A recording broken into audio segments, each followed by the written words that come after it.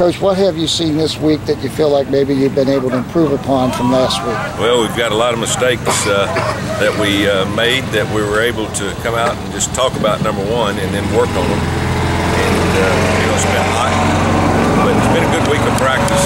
I think our guys have bounced back.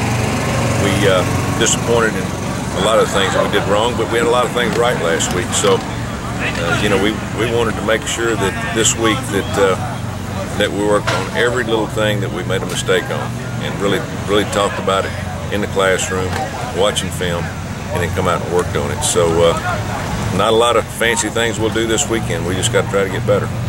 You had training camp, you've had some hot weather here, you played 2 Big Ten opponents in successive weeks. Is there any plan to, where you kind of decide, do we need to pull back a little bit, get their legs a little fresher? I mean, how do you address that issue at all? If we had a 7 or 8 game stretch, we wouldn't be going as long or as hard right now, but we still got a lot of fundamentals we've got to work on. And we got an open date in, 10 days. And so we're going to push them hard. We've got 2 games in 10 days.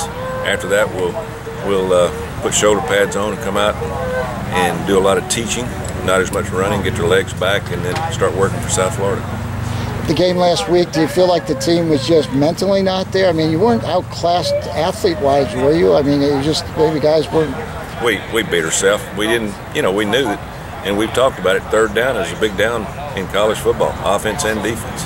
And we got beat on 3rd down on offense, especially the first half, and we got beat on 3rd down on defense. And we couldn't keep their quarterback contained.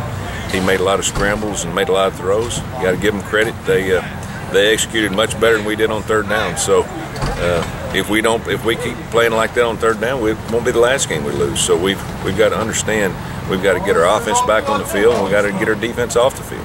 I asked you earlier in practice, there was a lot of internet or message board talk about Kay having a back issue, and you explained that really wasn't much of an issue. Well, I mean, the back issue, lower back and shoulders, is from throwing the ball a lot, but it's also sleeping in a different bed, for 2 weeks out at higher ground. And some older people like Kay and myself have a tough time with that. And the beds were a little softer than what we were used to, and that was a little bit of his problem. But he's ready to go. He's 100%. Pass rush, getting that revved up, it seems like it hasn't really quite been there yet.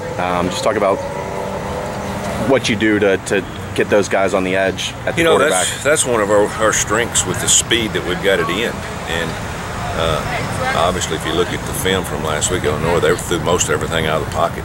They threw it on the run, and we hit the quarterback a lot of times in the pocket. We just couldn't. When he got outside, he was very good on his feet, and so it limits you to two pass rushers instead of 4. So we'll see some same identical types of things from some teams that we'll play down in the future in terms of trying to get out of the pocket and get away from our pass rush.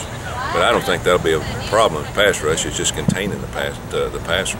Northwestern State play up tempo, but probably going to be nice for you guys not to see the number of formations and plays that you saw from Purdue and Illinois, which seemed like they were as multiple as it gets. Oh yeah, they run the best 100 formations in football. So what we'll do this week is, of course, I've coached this offense before, and you don't run a lot of formations. You run a little bit of motion.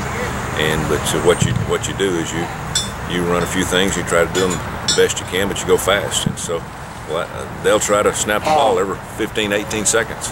And so we're going to have to be in good shape to go through it. Thanks, Coach. Appreciate it. Guys. See you later.